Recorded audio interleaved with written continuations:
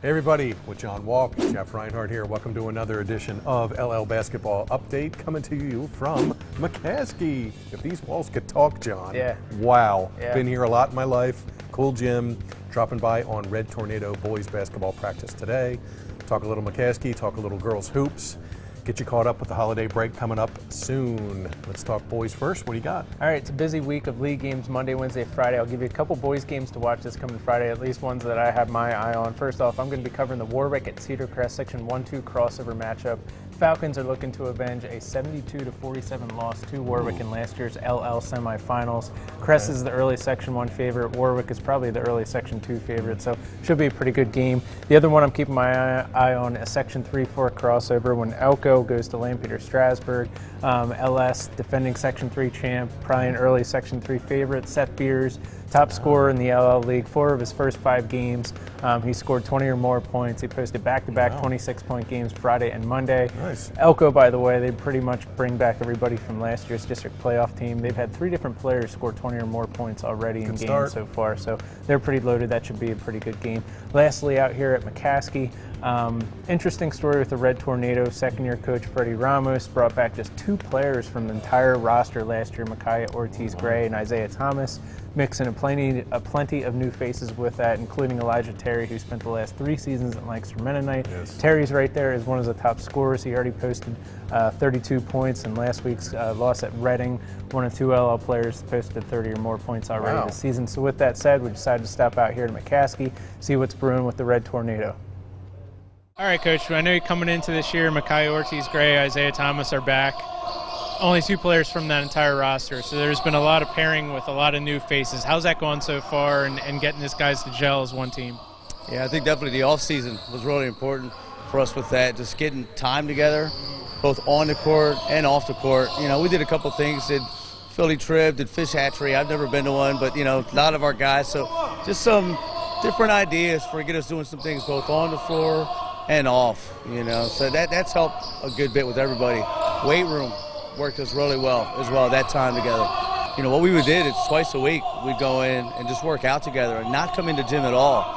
You know, so, and then the other days, of course, we'd pick a basketball up. So definitely part of the plan. I didn't think we were strong enough last year, especially defensively. I thought that showed, so we really went in, you know, just wanting to get stronger, but do some things that were a little unique. We got into CrossFit this year also, which was new for our guys, but again, all those ideas were fresh to everybody and kept the energy up. How would you kind of describe the strengths of this bunch so far?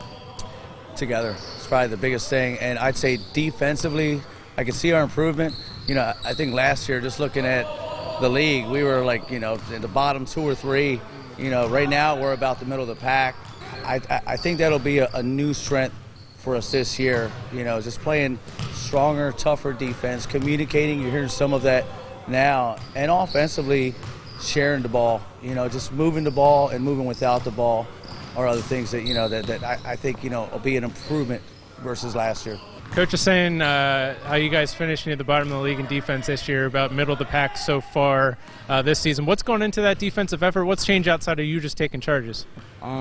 Everybody just stepping up, just sliding our feet, just having our hands up, just communicating, just being a family, just knowing that we got each other's backs each and every day, and we can do this. What do you still got to work on at this point? At this point, I have to just tighten up the little things, knowing when to shoot it, when to pass it at the right moments. How much fun has it been playing with Elijah Terry? That's been good. That's my guy. I've been playing with him since like 8. Like, we've been playing Rec League, Deja Vu, AAU. We just finished up AAU with the Nook this year, so it's been fun. Family on 3. 1, 2, 3. Family! All right, thanks to McCaskey for having us out in those interviews. Enough of boys basketball, onto girls hoops. Girls hoops, here we go. 3 things for the week, John. Ready? 2 1,000-point scorers last week in the league. Ashanti Duncan from Lancaster Country Day and Katie Bushong from Manheim Township both joined the 1,000-point club. Welcome to the club, ladies. Number 2 undefeated teams still.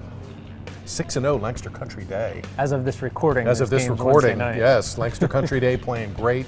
3-0 in the section, 6-0 overall for the Cougars.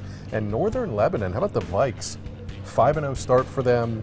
And Zara Zerman's been great, 20 points a game. So Vikes and Cougars, both undefeated. going into Wednesday's games. A busy week here, Wednesday, Friday. Thirdly, 3 quick games to watch on Friday night. Here we go. Still doing these crossovers. Manheim Township at Ephrata. I've seen Township a couple of times here. Katie Bushong, as mentioned, got her 1,000th. Congrats, Coach Sean Burkhart. Picked up his 150th win this week. Great guy, fantastic. Ephrata's been playing well. Finally got to see Jasmine Griffin, and she scored 25 the night I saw them. LS at Elko, and I'll actually see you in Myerstown on Friday. Pioneers at Raiders. Emma Juilliard for LS dropped 34 on Donegal on Monday night. Wow. Have a That's night, have a night, Emma, I'd say. Elko tied for first here midweek in Section 4, and Manheim Central at Lancaster Catholic. On Friday, Maddie Nyer, the freshman from Manheim Central, got to see her last Saturday. She's good.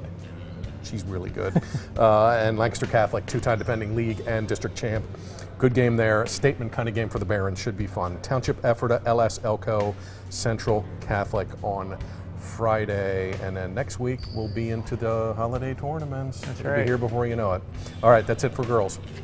All right, and for more in-depth analysis of all LL basketball coverage, feel free to check out the basketball page on Lancaster Online. If you're not already subscribed, feel free to hit the subscribe button on Lancaster Online homepage. $1 sports pass for those who just want sports stuff. You guys get standings, schedules, box scores, etc.